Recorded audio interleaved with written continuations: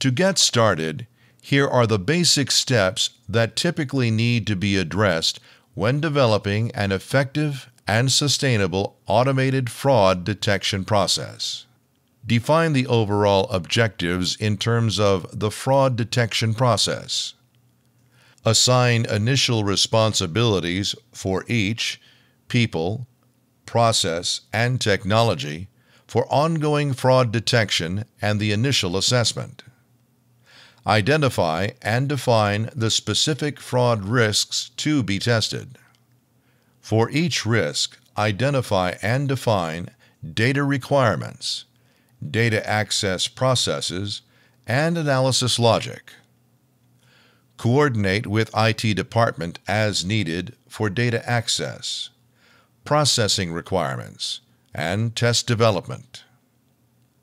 Establish protocols for the automated test processes as well as validation for effectiveness. And develop exception management, resolution, and reporting processes.